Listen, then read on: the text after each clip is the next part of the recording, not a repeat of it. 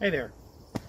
Hey, in today's video, I'm going to be talking about digital agency tax strategies. And the question I want to address is, should your digital agency be a C corporation due to the tax law changes that lowered the C corporation tax rates? And so the thought process there, and I'm going to tell you right off the top so I don't waste too much of your time, is that rarely would it be the case that I would advise you should be a C corporation just to arbitrage tax rates, because as I'm going to talk about, it's not as simple as you might think, and it doesn't often work out. And I'm going to try to stay at a high level without doing a lot of complex numerical examples, so bear with me on that. I'm just going to throw out some observations and then just some kind of mathematical intuition as to why choosing to be a C corporation to arbitrage rates in a professional service environment of a digital agency is probably not going to work out for you in most cases. But the background to this idea is that the C corporation income tax rate federally was reduced down to 21%. And that, of course, many of you may know is less than a lot of digital agency owners. If you were to look at the owners or shareholders of digital agencies, their individual tax rates are probably higher than that 21%, or often are higher than that 21%. And so if your choice is, well, do you make it a flow-through entity where the income flows through and hits the individual owner's tax return, or do you tax it at the C Corp? At first blush, it sounds attractive. Well, maybe we tax it in the C Corp because it has that lower tax rate. But here's the skinny on why it probably doesn't work out the way you think. First off is that when they lowered the C corporation tax rate down to 21%, there was another tax law that was passed, which was the qualified business income deduction. Now, your digital agency may not really get the benefit of that, because if your income is high enough and you basically are a service business, then when your adjusted gross income as an individual is high enough, you don't really get the benefit of the QBI deduction. But you may be in a zone where your income is still low enough that you can get some benefit of the QBI deduction. So that muddies the waters. It's not clear that the 21% federal corporate income tax rate is better than your individual tax rate if you take into account that QBI deduction possibility.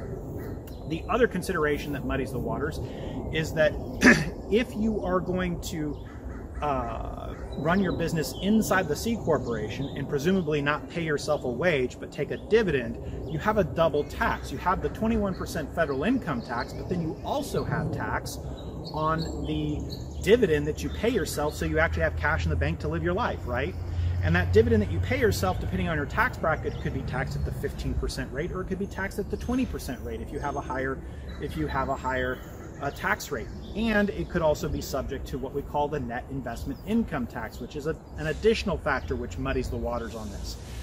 Now, the additional component which makes this kind of planning difficult and not likely to benefit you the way you think it will is considering state income taxes. I'm in the state of Oregon. Oregon has an income tax, so not only does the company pay a 21% income tax on its profits, but it pays an Oregon income tax on its profits. And when that dividend is paid out to the shareholder, not only does the shareholder pay a second level of tax federally for the dividend, but the shareholder pays a second level of tax state-wise for that dividend. So you get this combination of both corporate and dividend taxes. And when you put that together for both Fed and state, it doesn't start to look as attractive anymore to be the C corporation just to get that lower 21% rate.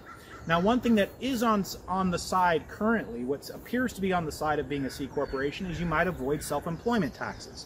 So when income flows through to you and you're not a C corporation, let's say that your business is taxed as a partnership or it's taxed as an S corporation.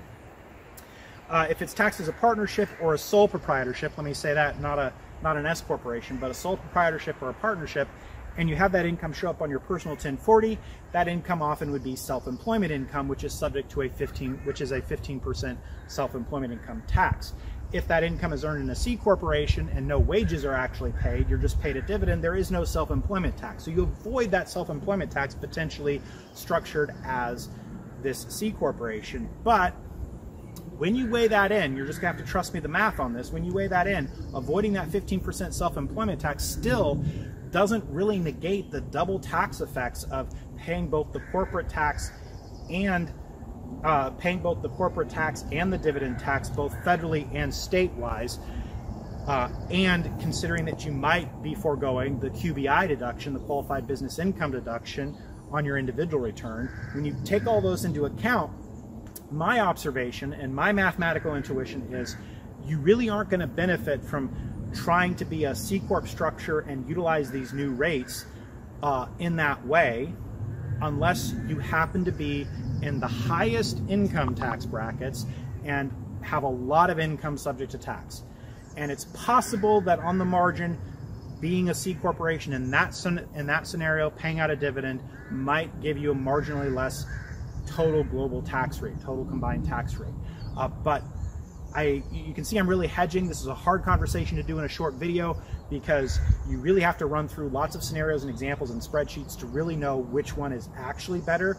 All I can tell you from my intuition and from looking at all the examples, the average run-of-the-mill case, it's not better to be a C corporation from a tax rate perspective.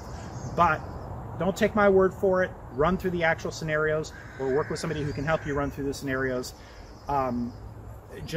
I think the value of this video, though, you know, even though I'm saying, well, you still have to do the detailed analysis yourself, you can't just rely on me saying this, but the value of this video is I'm giving you an intuition to start with, so when it comes out the way I'm saying, you have some confirmation. You have some confirmation that if you find by running the scenarios that, hey, wait a minute, being a C corporation actually isn't better, you have me telling you in this video that that's often the way it does turn out.